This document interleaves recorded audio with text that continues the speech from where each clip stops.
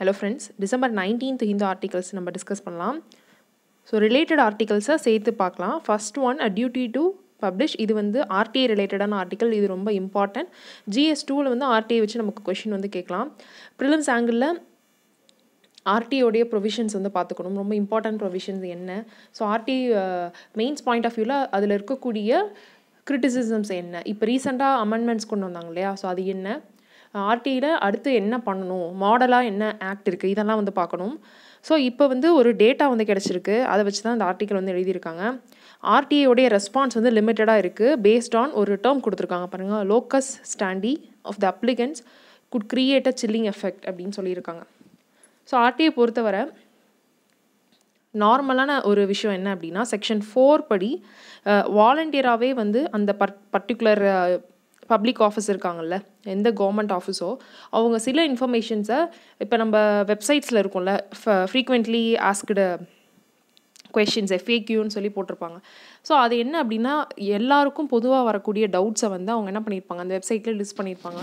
அதே மேனரில் வாலண்டரியாக அந்த ஆஃபீஸை பற்றின டீட்டெயில்ஸ் எல்லாமே பொது வெளியில் எல்லாருக்கும் ஆக்சசபிளாக வைக்கணும் அப்படிங்கிறதான் இந்த வாலண்டரி டிஸ்க்ளோஷர். இது வந்து செக்ஷன் 4ல் வந்து சொல்லியிருப்பாங்க, proactive voluntary dissemination of information. எதுக்காக இது சொல்கிறாங்க, இப்போ ஃபார் எக்ஸாம்பிள் அந்த பர்டிகுலர் ஆஃபீஸ் ஏன்னு வச்சுக்கோங்க, அந்த ஆஃபீஸில் வந்து ஒரு டேட்டா வந்து நீங்கள் கேட்குறீங்க, பர்சன் எக்ஸ் வந்து ஒரு டேட்டா கேட்குறாங்க, கொஞ்ச நாள் கழித்து பர்சன் ஒய் வந்து என்ன பண்ணுவாங்க, சேம் டேட்டா வந்து கேட்பாங்க. அப்போ அந்த ஆஃபீஸில் இருக்கக்கூடிய பப்ளிக் இன்ஃபர்மேஷன் ஆஃபீஸர் இவருக்கு தனியாக ஒரு வாட்டி இன்ஃபர்மேஷன் டிஸ்பேச் பண்ணணும், இவருக்கு தனியாக கொடுக்கணும். ஸோ இதெல்லாம் அவாய்ட் பண்ணுறதுக்காக, நம்பர் ஆஃப் RT ஃபைலிங் நம்பர்ஸை குறைக்கிறதுக்காக என்ன பண்ணுறாங்க, வாலண்டரியாக டிஸ்க்ளோஷர் நீங்கள் இந்த வெப்சைட்டில் வச்சுட்டிங்கன்னா அந்த மாதிரி காமன் இன்ஃபர்மேஷன் எல்லாம் முதலே வந்து இவங்க என்ன பண்ணிக்கணும், ரெஃபர் பண்ணிக்கணும். அது இல்லாத இன்ஃபர்மேஷன் ஏதாவது வேணும்னா மட்டும் அப்ளை பண்ணணும். ஸோ இதுதான் கான்செப்ட். ஸோ இந்த வாலண்டரி டிசமினேஷனும் வந்து சரியாக என்ன பண்ணுறதில்ல, கொடுக்கப்படுறதில்ல. அது ஒரு ட்ராபேக். சரியா? ஸோ செகண்ட் பாயிண்ட் என்ன சொல்கிறாங்கன்னா, இதுக்கு ஒரு மாடல், ஒரு லா வந்து ராஜஸ்தானில் JSP, இது நம்ம நிறைய தடவை டிஸ்கஸ் பண்ணியிருப்போம். ஸோ ஜன் சோச்னா போர்ட்டல், ஸோ அவங்க எடுத்துகிட்டு வராங்க. ஸோ ரெண்டாவது விஷயம், RDயில் இருக்கக்கூடிய பிரச்சனைகள் என்ன அப்படின்னா, வேக்கன்சிஸ் வந்து ரொம்ப அதிகமாக இருக்குது. இந்த state and central information commission, so அங்கே இருக்கக்கூடிய வேக்கன்சிஸ் பார்த்தீங்கன்னா, CICயில் சீஃப் இன்ஃபர்மேஷன் கமிஷனர் ஆஃபீஸில் 4 வேக்கன்சிஸ், அதுக்கப்புறம் பெண்டிங் கேசஸும் அதிகமாக இருக்குது. ஸோ இதெல்லாம் இருக்கக்கூடிய பிரச்சனைகள். தேர்டு ப்ராப்ளம் என்ன சொல்கிறாங்க, ஆர்கியூமெண்ட் ஆஃப் CJ. இப்போ இந்த ஆர்டிக்கலோடைய இங்கே ஹெட்டிங்கில் பார்த்தோம்ல, அதை தான் இப்போ நம்ம பார்க்க போகிறோம். CJ ஒரு ஆர்கியூமெண்ட் சொல்கிறாரு. என்ன சொல்கிறாரு, அப்ளிகண்ட் ஒரு ரெக்வெஸ்ட் வந்து கேட்குறாரு அப்படின்னா, அந்த இன்ஃபர்மேஷன், ஃபார் எக்ஸாம்பிள் நீங்கள் வந்து ஒரு இன்ஃபர்மேஷன் வந்து கேட்குறீங்க, அந்த இன்ஃபர்மேஷனுக்கும் உங்களுக்கும் எந்த சம்மந்தமும் இல்லை அப்படிங்கிற பட்சத்தில், அப்போ லோக்கஸ் ஸ்டாண்டினா அந்த எந்த அளவுக்கு தொடர்பு இருக்குது, அந்த particular person who's asking for the information, அந்த இன்ஃபர்மேஷனுக்கு அவருக்கு என்ன சம்மந்தம் இருக்குது. இப்படி சம்மந்தம் இல்லைங்கிற பட்சத்தில், ஓகே, அந்த லோக்கஸ் ஸ்டாண்ட் இல்லை அப்படின்னா ரிஜெக்ட் பண்ணிடலாம் அப்படிங்கிறது CJயோடைய ஆர்குமெண்ட்டாக இருக்குது. It's difficult to accept as RTA act explicitly rejects. அந்த மாதிரி CJ வந்து சொல்கிறாருல. ஸோ என்ன சொல்கிறாரு, நம்ம அப்போ டிஸ்கஸ் பண்ணாதான், நாட் ஆல்வேஸ் இன் பப்ளிக் ஸ்பிரிட்டுக்கு தேவைப்படுற விஷயங்களாக இல்லை அப்படின்னா, அதாவது பொது வெளியில் வைக்கணும்னு அவசியம் இல்லை சில இன்ஃபர்மேஷன், அதை நான் உங்களுக்கு கொடுக்க தேவையில்லை. அப்போ லோக்கஸ் ஸ்டாண்டிங்கிற அந்த பர்டிகுலர் விஷயத்தை சாட்டிஸ்ஃபை பண்ணலாம், இன்ஃபர்மேஷன் அவங்க என்ன பண்ணலாம், நிறைய இன்ஃபர்மேஷன் அந்த மாதிரி RTA வந்து ரிஜெக்ட் பண்ணிடலாம். இது வந்து it is ஆப்போஸ்ட் to RTOடைய basis. RTO வந்து செக்ஷன் 6 of 2 வந்து அப்ளிகண்ட் வந்து கண்டிப்பாக வந்து shawl not be required to give any reason for requesting the information. அந்த இன்ஃபர்மேஷன் எதுக்காக வேணும்னு சொல்லி அவங்க ரெக்வெஸ்ட் பண்ணும்போது சொல்ல வேண்டிய அவசியம் இல்லைன்னு RTOடைய அந்த செக்ஷன்லேயே சொல்லியிருக்காங்க. அப்போ CJயோட ஆர்கியூமெண்ட் வந்து இங்கே வந்து தவறாக இருக்குது. ஓகேவா? லோக்கஸ் ஸ்டாண்டிங்கிறப்ப இந்த அவங்களுக்கு தேவையான எதுக்காக கேட்குறோன்ற அந்த ரீசனும் சொல்ல வேண்டாம். சரியா? இதுதான் வந்து இந்த ஆர்டிக்கலில் அவங்க ஆர்கியூ பண்ணுற விஷயம். ஓகே, ஸோ இது தவிர்த்து இந்த டேட்டா பாயிண்டில் ஒரு விஷயம் இருக்குது பாருங்கள், சேர்த்து வந்து பார்த்துக்கணும். Acting on RTA, so graph போட்டிருக்காங்க, எந்த ஸ்டேட்ஸ் வந்து அதிகமாக RTA வந்து ஃபைல் ஆகுது. Okay, number of RTAs filed per year and absolute number of appeals R complaints எங்கே இருக்குது அப்படின்னு சொல்லிட்டு, மகாராஷ்டிராவில் தான் அதிக அளவு RTA வந்து ஃபைல் ஆகுது. மோர் RTAs per year than central government in that period. Central கவர்மெண்ட்டை விட மகாராஷ்டிராவில் அதிகமாக வந்து ஃபைல் ஆகியிருக்கு. அண்டு ஓவரால் பெர்ஃபார்மன்ஸ் இங்கே கொடுத்துருக்காங்க. ஸோ புவர் டிஸ்க்ளோஷர் நம்ம ஆல்ரெடி டிஸ்கஸ் பண்ணோம்ல, மேண்டேட்ரி டிஸ்க்ளோஷர் பண்ணுறது கிடையாது. அதே மாதிரி ரிஜெக்ஷன் பர்சன்டேஜ் கம்மியாகிருக்கு. இது வந்து ஒரு பாசிட்டிவான விஷயம். ஓகே. ஸோ 2005 அந்த டைமில் வந்து நிறைய ஆர்டி ஃபைல் அந்த அப்ளிகேஷன்ஸ் வந்து ரிஜெக்ட் பண்ணியிருக்காங்க. கொஞ்சம் கொஞ்சமாக ட்ராப் ஆகி 4.7% இருக்குது. இந்த டேட்டாவை யூஸ் பண்ணிக்கோங்க. அதே மாதிரி நம்ம சொன்ன மாதிரி கமிஷன்ஸில் இருக்கக்கூடிய போஸ்டிங்ஸு வேக்கண்டாக நிறைய இருக்குது. ஓகே, அதுவும் வந்து டேட்டாவாக கொடுத்துருக்காங்க. ஓகே, ஸோ அந்த ரிப்போர்ட் டிரான்ஸ்பரன்சி ஆடிட் ரிப்போர்ட் இந்த நாங்கள் பார்த்தோம்ல இங்கே இன்ஃபர்மேஷன் இருந்ததில்ல. ஸோ அந்த ரிப்போர்ட் படி நிறைய பிரச்சனைகள் இருக்குதுன்னு தெரியுது. ஸோ 35% அதாவது ஆர்டியை பொறுத்தவரை ரெஸ்பாண்ட் பண்ணுறாங்க. இந்த எவ்வளோ அளவுக்கு வந்து பப்ளிக் இன்ஃபர்மேஷன் ஆஃபீஸர்ஸ் ரெஸ்பாண்ட் பண்ணுறாங்கன்னா 40% தான் ரெஸ்பான்ஸ் பண்ணுறாங்க. ஓகேவா? அதே மாதிரி முக்கியமான சில இன்ஃபர்மேஷன்ஸ் எல்லாம் வந்து அந்த அளவுக்கு டிரான்ஸ்பரன்சி இன்னும் நம்ம அச்சீவ் பண்ணலை அப்படின்றத சொல்லியிருக்காங்க. ஓகே, ஸோ இந்த ஆர்டிக்கலை பொறுத்தவரை நமக்கு வந்து மெயினாக வந்து ஒரு 4 பாயிண்ட்ஸ். ஃபர்ஸ்ட் ஒன், வாலண்டரி டிசமினேஷனுக்கு என்ன செக்ஷன் 4. செகண்ட், அந்த லோக்கஸ் ஸ்டாண்டி தேவை இல்லைங்கிறதுக்கு என்ன செக்ஷன் 6 ஆஃப் 2ல லோக்கஸ் ஸ்டாண்டி தேவை இல்லைன்னு சொல்லி ஆர்டியில் சொல்லியிருக்காங்க. அண்ட் இருக்கக்கூடிய இஷ்யூஸ் என்னன்னு பார்த்தோன்னா, இந்த வேக்கன்சிஸ் அதிகமாக இருக்குது, வாலண்டரி டிசமினேஷன் பண்ணுறது கிடையாது, ரைட்? அண்ட் ஆர்கியூமெண்ட் இப்போ ரீசெண்டாக சிஜே வக்கீலோட ஆர்கியூமெண்ட்டு லோக்கஸ் ஸ்டாண்டினால நாங்கள் ரிஜெக்ட் பண்ணலாம் அப்படிங்கிறது இன்ட்ரடியூஸ் பண்ணணுமா வேணாமா அப்படிங்கிற ஒரு பிரச்சனை இருக்குது. ஓகே, வேக்கன்சிஸ் இருக்குது.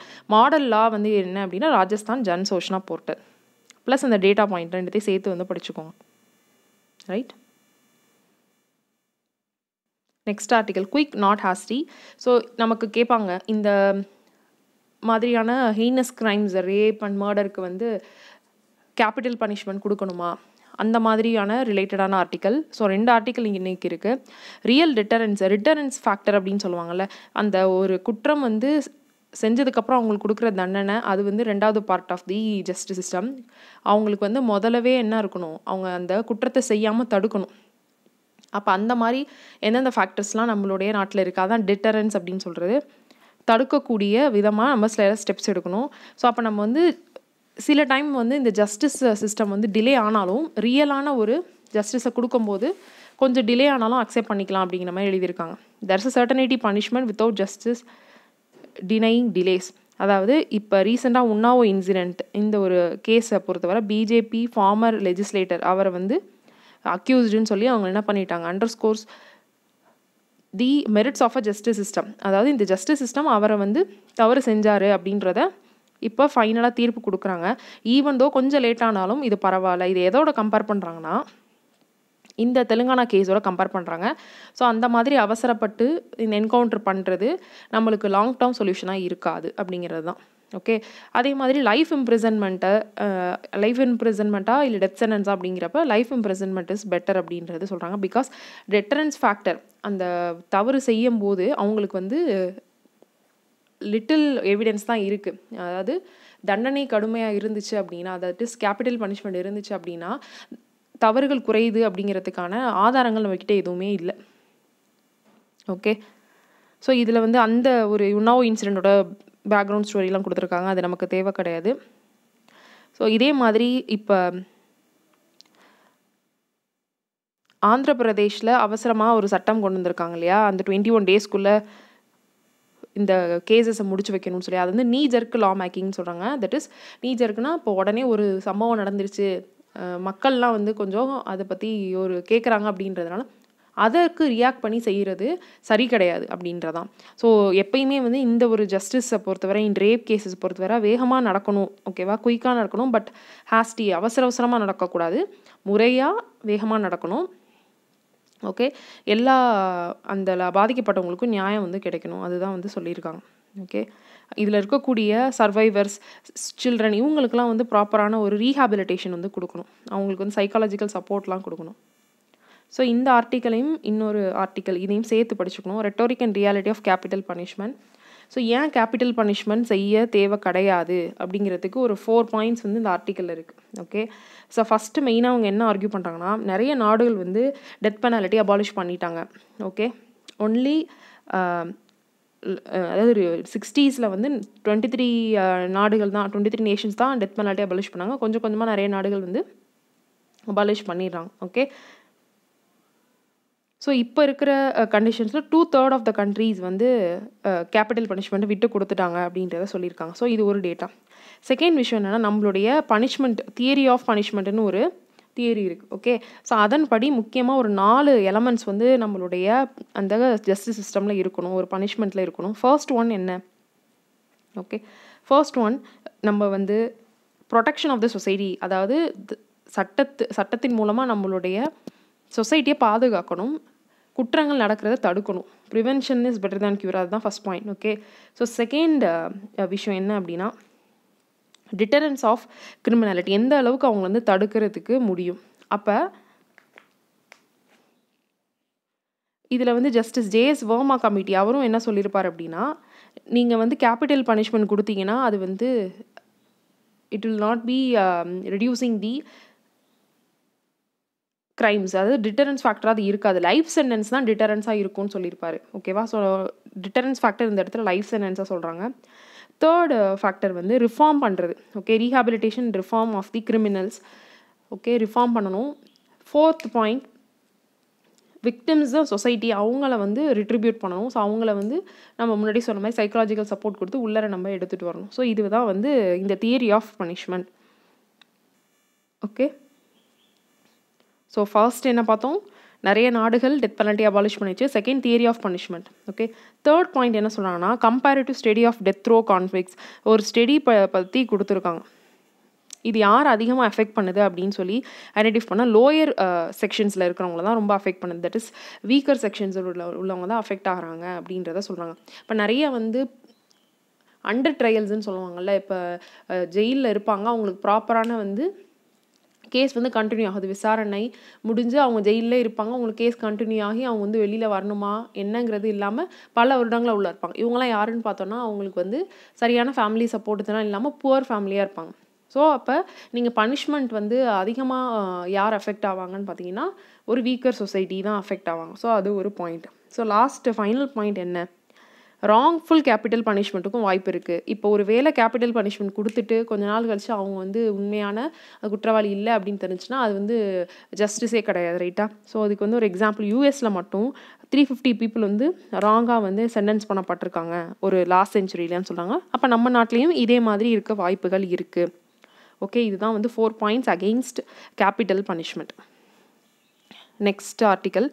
ஸோ இது வந்து இப்போ நடக்கக்கூடிய இந்த ப்ரெசன்ட் கவர்மெண்ட்டுக்கு அகெயின்ஸ்டாக வந்து எழுதியிருக்காங்க. அவங்களுடைய செயல்பாடுகள் வந்து எந்த அளவுக்கு மோசமாக இருக்குது, that is anti Muslim and anti university எஜெண்டாவாக இருக்காங்க. இதில் வந்து நம்ம டெய்லி நியூஸில் பார்க்கக்கூடிய விஷயங்கள் ஒரு 4 இன்ஸ்டன்சஸை குறிப்பிட்டு எழுதியிருக்காங்க. First one, Kashmir issue. Okay, காஷ்மீரில் அப்ரகேஷன் 370 ஆர்டிக்கல் அப்ரிகேட் பண்ணது, 35A ஆர்டிக்கல் எடுத்தது, இதை வந்து சொல்லியிருக்காங்க. செகண்ட் வந்து சிட்டிசன்ஷிப் அமெண்ட்மெண்ட், இப்போ நடக்கக்கூடிய விஷயங்கள் and NRC register. Third, Ayodhya கேஸ்ன்னு சொல்லியிருக்காங்க. ஓகே, ஃபோர்த், யூனிவர்சிட்டிஸை டார்கெட் பண்ணுறது, ஜேஎன்யூவாக இருக்கட்டும், இப்போ நியூஸில் இருக்கக்கூடிய இந்த அதிகமான இந்த முஸ்லீம் ஸ்டூடெண்ட்ஸ் படிக்கக்கூடிய யூனிவர்சிட்டிஸ், ஸோ இங்கெல்லாம் வந்து போராட்டங்களோ எதுவும் வந்துச்சு அப்படின்னா அதை கட்டுப்படுத்துறது. ஸோ இது எல்லாமே என்ன அப்படின்னா, பப்ளிக் இன்ஸ்டிடியூஷன்ஸை வந்து அவங்க டிஸ்மேண்டில் பண்ணி ஹையர் எஜுகேஷன் வந்து இது பண்ணி ப்ரைவேட்டைஸ் மாற்றுறாங்க அப்படின்ற மாதிரி எழுதியிருக்காங்க. ரொம்ப கிரிட்டிசிசமாக நமக்கு தேவை கிடையாது. ஓகே, ஸோ இந்த ஆர்டிக்கலும் பார்த்தீங்கன்னா அதுக்கு ரிலேட்டடானது தான். இந்த CAA, that is citizenship amendment act வந்து மிஸ்பிளேஸ் பண்ணியிருக்காங்களா, அதை பற்றின பயம் நமக்கு வந்து சரியான பயமா இல்லை பயப்பட தேவையில்லை அப்படின்ற ஒரு கொஷின் மார்க் இருக்குது. அப்போ கவர்மெண்ட் தான் அஷ்யூர் பண்ணணும். ஆல்ரெடி சொல்லியிருக்காங்க, ப்ரெசண்ட்டாக இருக்கக்கூடிய இந்தியன் சிட்டிசன்ஸ் யாரும் இதால் அஃபெக்ட் ஆக மாட்டாங்க அப்படிங்கிறது கவர்மெண்ட் அஷ்யூர் பண்ணுது. பட் ஒரு ஃபியர் ஃபேக்டர் வந்து வருது, ரைட்டா? இப்போ இதில் நம்ம பார்க்க வேண்டிய விஷயம் என்னென்னா, அமித்ஷாவோடைய அஜெண்டா என்ன அப்படின்னா, அவர் ஃபஸ்ட்டு வந்து என்ஆர்ஐசி இப்போ எடுத்துகிட்டு வரதுக்கு முன்னாடி சிஏஏவை இம்ப்ளிமெண்ட் பண்ணிடுவோம் அப்படிங்கிறாங்க. இதில் ஒரு கேல்குலேஷன் இருக்குது. இப்போ சிஏ ஃபஸ்ட்டு வந்து இதுலேருந்து பார்க்கலாம். என்ஆர்ஐசி தட் இஸ் இப்போ இந்தியா ஃபுல்லாகவே இந்த என்ஆர்சியை வந்து கொண்டு வந்துட்டாங்க அப்படின்னா, இதில் வந்து இதோடைய எய்ம் என்னென்னா, யாரெல்லாம் வந்து இந்தியாவில் இருக்கக்கூடிய லீகலாக இருக்கக்கூடிய சிட்டிசன்ஸ், யாரெல்லாம் இல்லீகல் அப்படின்னு ஃபஸ்ட்டு வந்து பிரிக்கிறது. ஓகேவா? இப்போ இந்த இல்லீகலை வந்து அவங்களுக்கும் இவங்களையும் பிரித்தா இவங்களுக்கு சில சலுகைகள் எக்ஸ்ட்ரா தான் இருக்கும். இல்லீகல் மைக்ரன்ஸ்க்கு வந்து கொடுக்கக்கூடிய கவர்மெண்ட் சர்வீசஸ் கம்மியாகும். அப்போ இவங்களை முதல்ல பிரிக்கணும். இதுதான் வந்து என்ஆர்ஐசியோட எஜெண்டா. பட் எல்லாரையுமே பிரிச்சிடலாமா அப்படிங்கிறப்ப தான் என்ன பண்ணணும் அப்படின்னா, அங்கே இருக்கக்கூடிய ஒரு சர்டன் பீப்புளை காப்பாற்றணும்னு நினைக்கிறாங்க. அதனால தான் அவசரமாக இப்போ என்ன பண்ணுறாங்க, சிஏஏவை முதல்ல கொண்டு வரணும்னு நினைக்கிறாங்க. இப்போ இவங்களுக்கு புரியுதா? இப்போ இல்லீகல் மைக்ரன்ட்ஸ்னு ஒரு பூல் ஆஃப் பீப்புள் இருக்காங்க. இதில் வந்து ரிலீஜன் பேஸ் பண்ணி பிரிக்கிறாங்க. அப்போ எக்ஸப்ட் ஒன்லி ஒன் ரிலீஜன், முஸ்லிம்ஸை தவிர அதர் இல்லீகல் மைக்ரன்ட்ஸ் யார் யார் இருப்பா? ஹிந்துஸ், கிறிஸ்டியன்ஸ், பார்சிஸ், சீக்ஸ் இவங்கெல்லாம் இருப்பாங்கல்ல. ஸோ இவங்க வந்து ரிலீஜியஸ் பர்சிக்யூஷன் ஒரு வார்த்தை சொல்லியிருக்காங்க. அதன் மூலமாக பாதிக்கப்பட்டிருந்தாங்க, இங்கே அடைக்கலம் தேடி வந்தாங்கன்னா அவங்கள வந்து they will be deemed as citizens அப்படிங்கிறது தான். ஸோ இந்த பூல் ஆஃப் பீப்புள் வந்து காப்பாற்றணும் அப்படிங்கிறதுக்காக தான் இப்போ என்ஆர்ஐசி அதுக்கு முன்னாடி சிஏ கொண்டு வராங்க. அல்டிமேட் எய்ம் என்ன? இதில் யார் எக்ஸ்க்ளூட் ஆகிறா? ஒரு பர்டிகுலர் செக்ஷன் ஆஃப் பீப்புள். தோ அவங்க வந்து இந்தியன் சிட்டிசன்ஸாக இல்லைனாலும் பட் பேசிக்காக சில விஷயங்கள் இருக்குது.